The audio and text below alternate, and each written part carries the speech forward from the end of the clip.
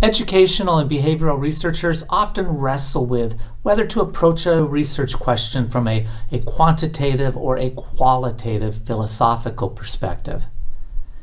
The degree to which one should use one or the other really comes down to the type of question being asked and the objective of the study. In this video, I want to illustrate at a conceptual level the difference between a quantitative and qualitative methodological approach. But rather than listen to me rattle on, let's do so through the talents of Robert Plant and Jimmy Page. At some point, you've probably heard the song Stairway to Heaven. Years ago, there was a lot of talk within the music community about a particular segment in the song that, if played backwards, supposedly contained a satanic message. Here's that passage, first played forwards.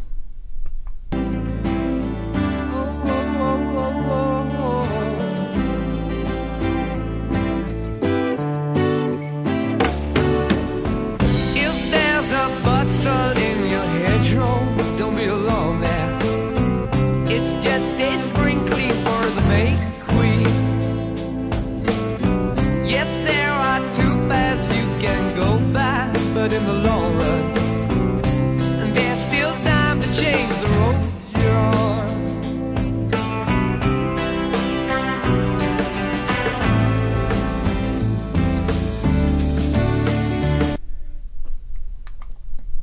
Now, let's hear the same piece backwards.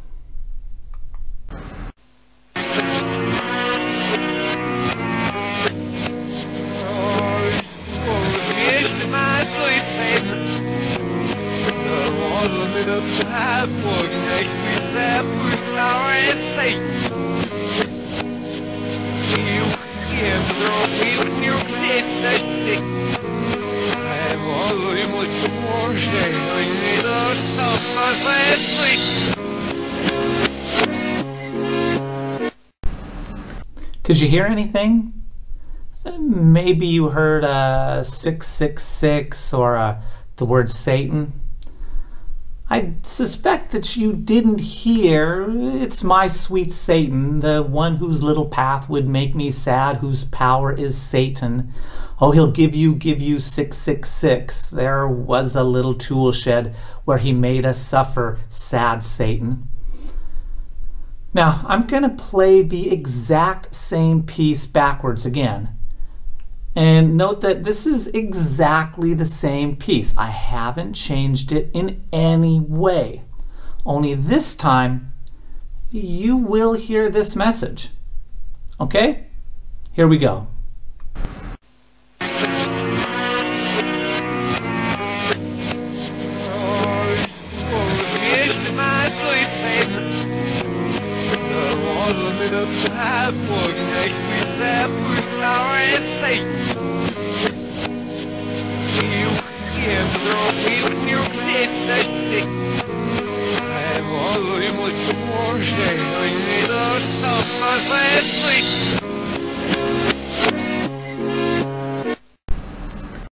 Now, while I can't see a reaction, I've done this many times in live classes, and it always works.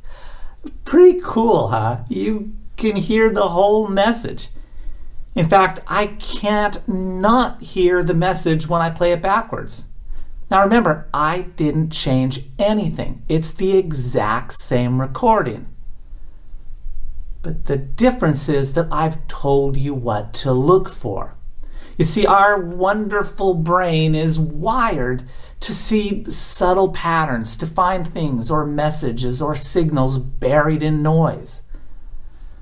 But the problem is that this wonderful gift also leads us to see things that aren't really there. If our brain is faced with some chaotic scene, some random data, it will look for a pattern, a message, some order in the noise. In this case, there's nothing there. It really is just a song played backwards. It's just a bunch of gobbledygook. But I've told you that there's something there. I've given you some clues, some direction, and your wonderful mind will run with that. I mean, again, there's nothing there, but nothing more than a suggestion, and you'll hear something that doesn't exist. The problem is that this happens all the time in our professional lives. Researchers, policymakers, practitioners will hear about an idea, facilitated communication, cold fusion, or some huge new problem or a miracle cure, and they'll start to see it everywhere. They're not lying, well, most of the time. They really do see it and they really do believe it. But just like we can hear Robert Plant singing about Satan's tool shed, there's nothing there.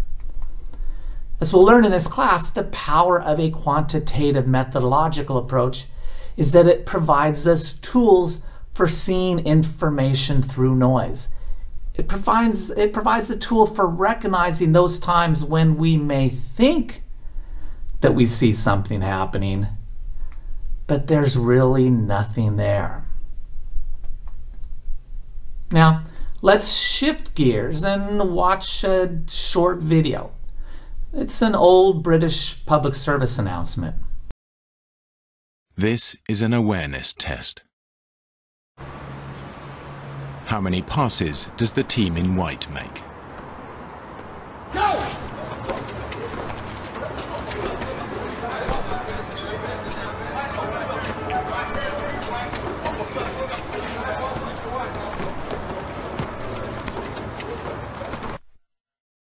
The answer is 13. But did you see the moonwalking bear? Go!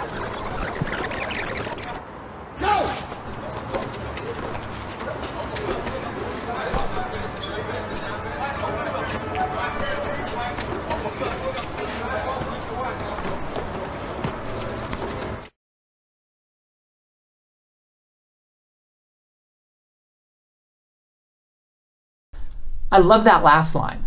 It's easy to miss something you're not looking for. That point and the entire video really highlight the power of a qualitative methodological approach. A qualitative methodological approach is particularly valuable when it comes to finding the unexpected.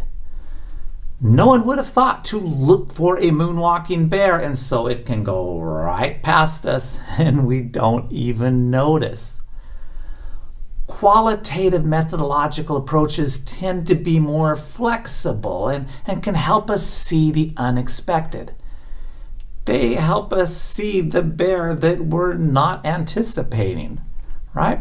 They're particularly valuable when we don't know what we're looking for or when we don't even know the question to be asking. The downside is that, just like we saw with Led Zeppelin, you may see something that really isn't there. Yes, you may see the moonwalking bear, but you may also hear Robert Plant singing about Satan's tool shed. So the two approaches, quantitative and qualitative methodologies, have different complementary strengths and different complementary weaknesses. A quantitative approach helps us avoid seeing things that aren't real. It can help us assess whether something is really having an effect. It can help us assess whether something we think is occurring actually is. Is it real? As such, it's great for hypothesis testing. But it may also lead us to miss interesting, exciting, valuable things that are occurring that we didn't anticipate. A qualitative approach helps us see those very things that we didn't anticipate. It helps us potentially find the unexpected or the new. In that way, it's great for generating hypotheses or research questions.